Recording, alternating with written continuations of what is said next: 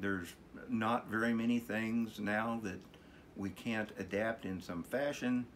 Sometimes those are expensive, but typically for the typical disabled, there's ways around. If they're paraplegic and they can't use their feet, well, then we can put hand controls in the vehicle or equipment. There's ways to electrify things. There's ways to use hydraulics to do things. And so it's kind of open-ended.